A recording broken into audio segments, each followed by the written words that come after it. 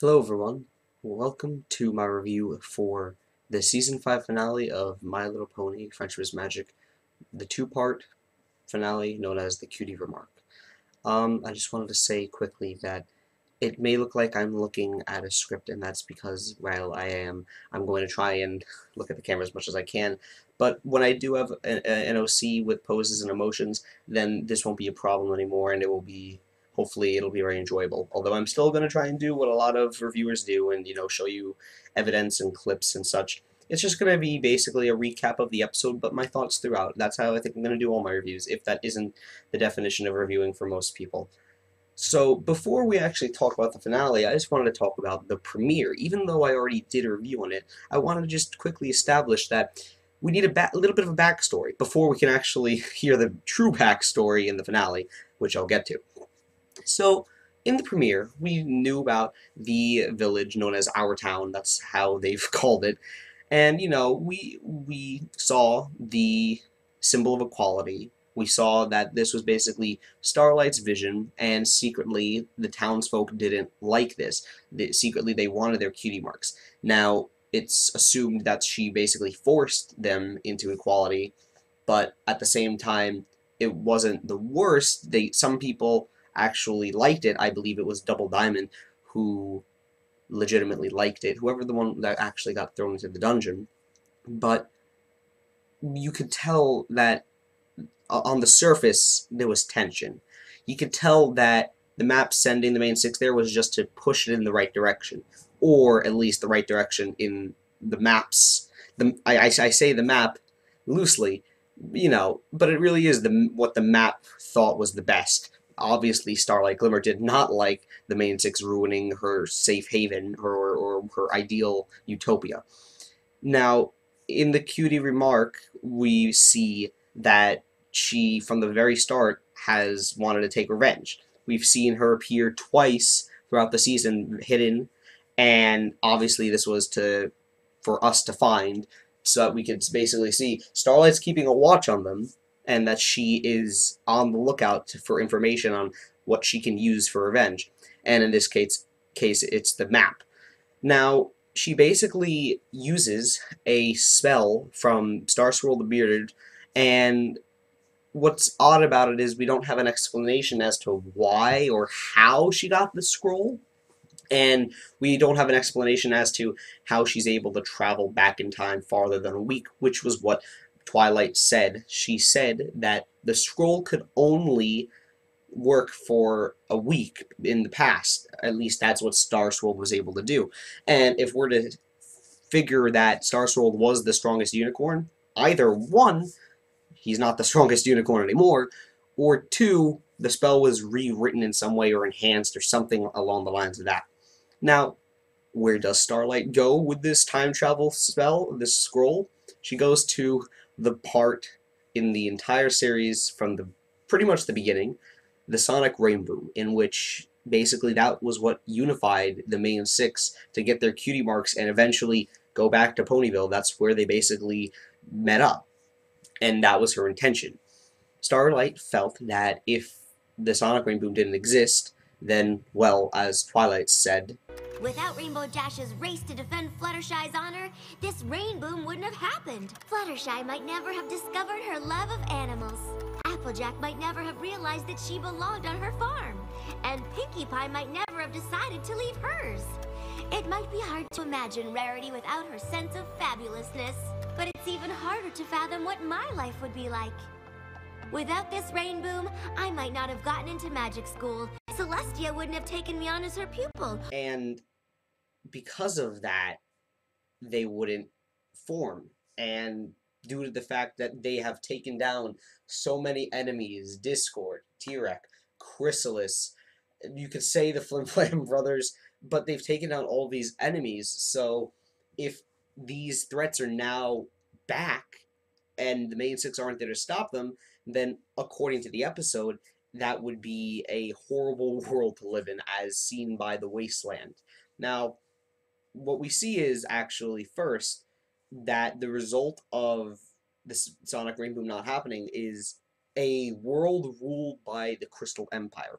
And this is very interesting because it shows basically not just the impact, but this entire part one shows how war actually happens, because even though we can't say it's canon to the actual timeline, the true timeline, it shows how wars happened. It shows at least how they fought, and I enjoyed that.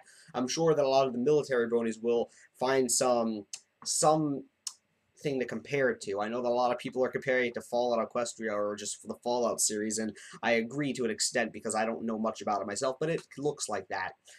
Now, we see King Sombra using these masks to, I guess, mind control the ponies, because it looks like that. It seems like it's against their will, because we know that he was basically turning them into slaves, so I think that it's against their will. So Twilight and Spike then use the spell again and try to stop Starlight, but she already had that figured out and stops them in their tracks. So after stopping the Rainboom again, the Twilight and Spike return to yet another timeline in which Chrysalis is now in charge. And that's the end of part one. Now, at this point, my thoughts were they were very confused, because I was thinking, I understand if you change how you stop the Rainboom in different ways, that could alter the outcome. However, in such a little way, it makes you think, how does just using magic to stop Rainbow Dash from doing it and talking to the bullies into not bullying change it from Sombra ruling to Chrysalis ruling? Because they're two different things. They're two different rulers. One of them is doing it, as we know, because they're just a tyrannical king. The other one is doing it to feed their hive. So it's just such a big shift, and we don't get an explanation, but I didn't expect one. So now we're at part two, and basically we're stuck in a loop in which they keep on failing at stopping Starlight. And we basically see all the different outcomes, but the next big one is Nightmare Moon. And this one I liked. I got a really big kick out of it when she said that she imprisoned Celestia on the moon, which is weird because you'd think maybe she'd have done it on the sun because of her name. But nonetheless, I really liked what she said. She said that it was no less of a fate or punishment than herself. So she was doing it out of basically balance, and like she wasn't doing anything worse technically than what Celestia did to her, but she her mind, it was in the wrong place, obviously. But what's odd is the fact that, why does it have to be a villain that has to rule over?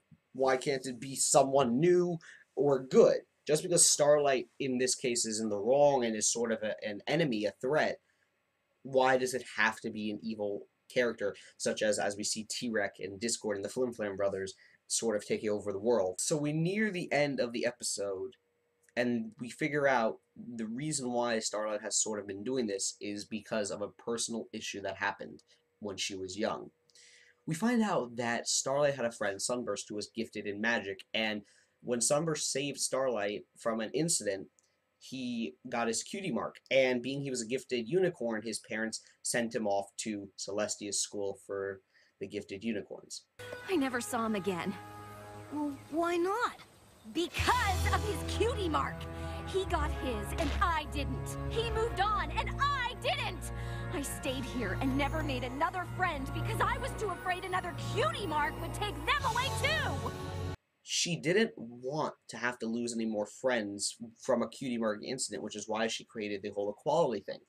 However, when she was young, that's her reasoning for not making any more friends or not giving it another chance, which was the wrong thing to do. She just quit at the first fault. Although the book's falling was her fault, it doesn't mean that, one, Sunburst should have just got up and walked away, but he was a kid, and two, that she should have stopped trying to make friends.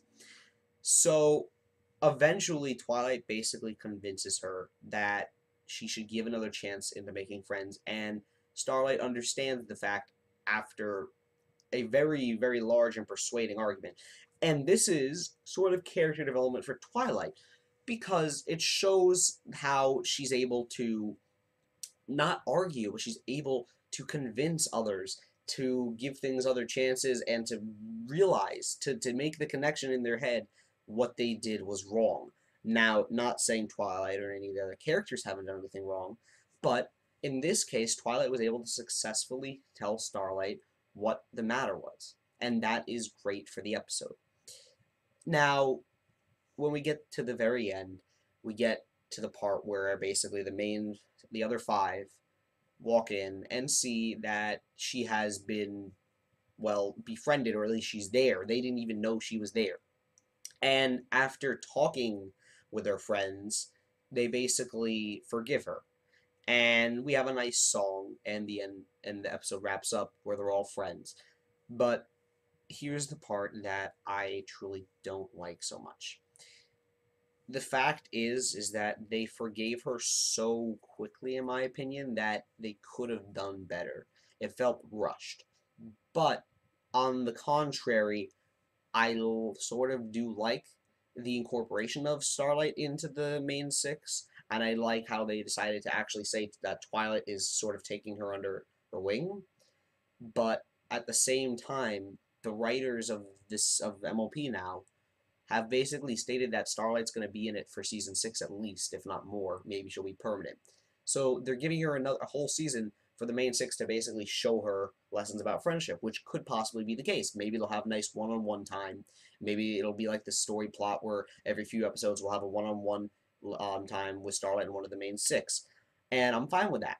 However, it's sort of ironic being they rushed the finale to forgive her, yet they're going to give her a season, and this is all speculation, to make friends and learn the lessons of friendship that possibly the whole entire main six learned.